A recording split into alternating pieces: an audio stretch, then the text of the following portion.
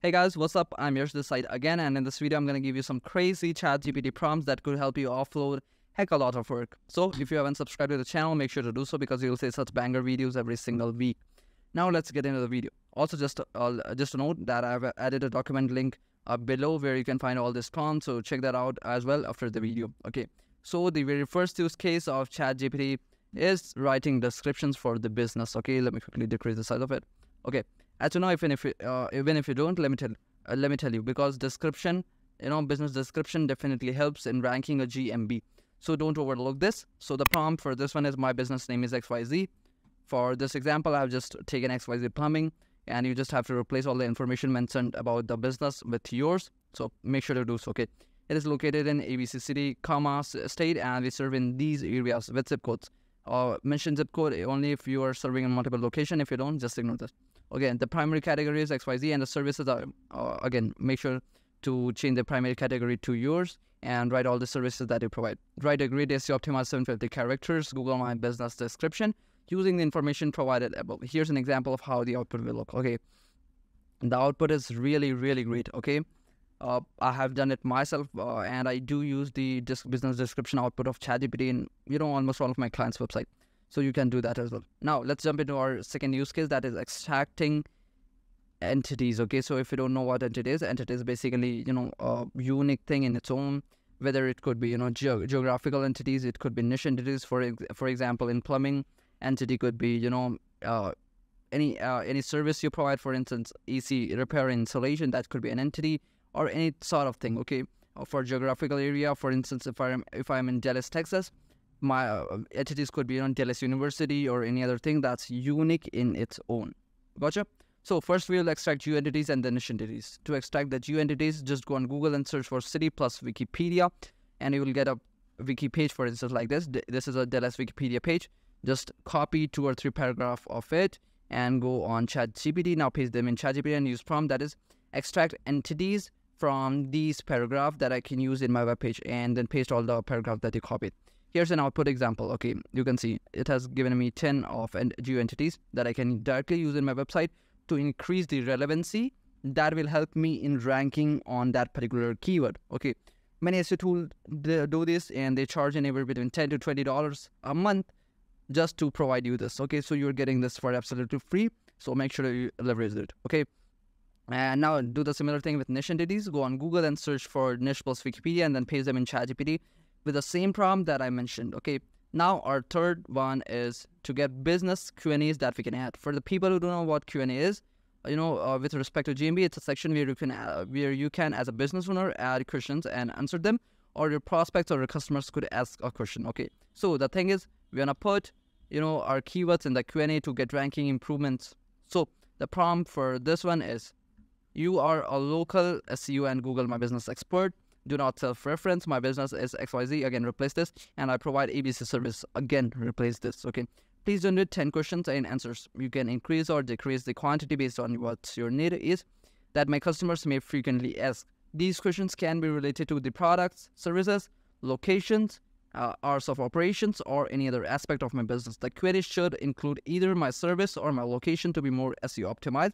So please remember to use location and services in Q&A. The reason for, asking ChatGPT to make sure to use location and service is SEO. Okay, when we are mentioning our service, when we are mentioning our location in the Q&A, it's helping us to rank on that particular service or key phrase, and also in that particular location.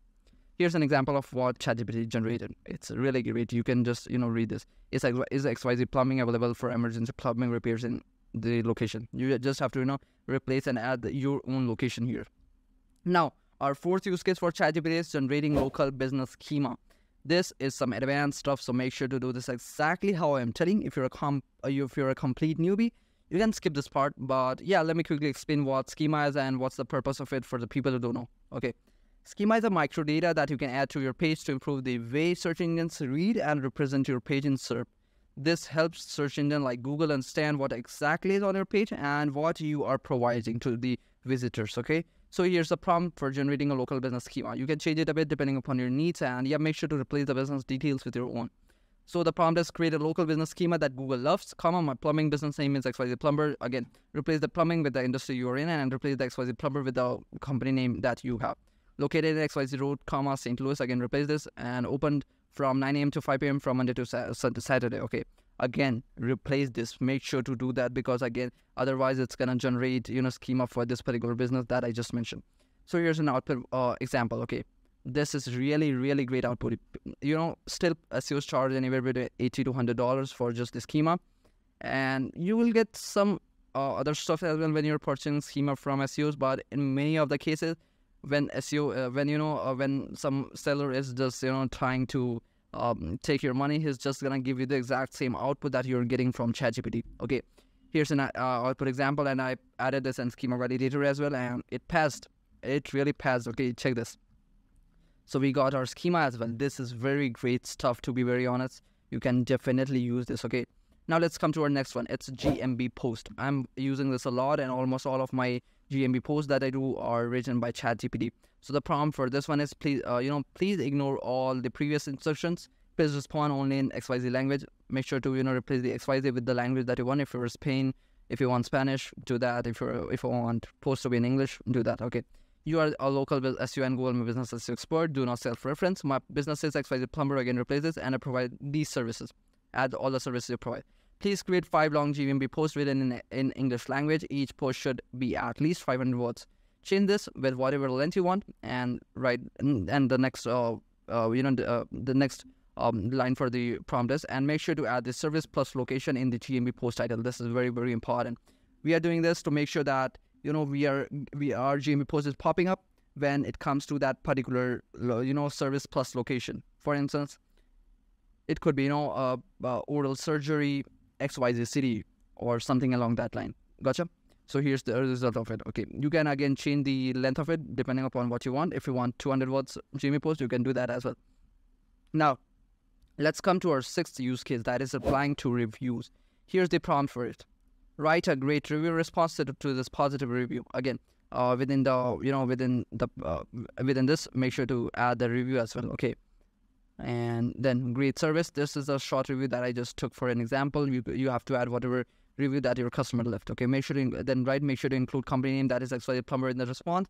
If you further wanna do it in more SEO friendly way, you can ask it to make sure to include that particular location, include that particular city that you're targeting. That will be great as well. Then here it is. It's definitely great. Okay, now let's come to the last one, that is utilizing ChatGPT for topical authority. For the people who don't know what topical authority is, it's basically authority level of your website for a particular topic. For instance, how much Google trusts you when it comes to plumbing? How much Google trusts you when it comes to dentistry? How much Google trusts you when it comes to moving? How much Google trusts you when it comes to garage door or anything like that? Okay, so with ChatGPT, we are not gonna write articles. We are gonna use it to generate topic ideas to around a particular niche. Okay, I do have a separate detailed video on topical authority, so make sure to watch that as well if you want to go deeper into it. Okay, so the prompt for this one is, act as a SEO content creator, and you have got the job to research for this topic. Give me 10 blog topic ideas around DIY plumbing. Again, replace this with what industry and what niche you are in that people actually search. Here's the result of it. It's pretty dope, to be very honest. Okay, so again, this is really helpful. Okay, so use this to improve local SEO of your website, of your GMB, and this was all about ChatGPT for local SEO. For more such videos, make sure to subscribe to the channel.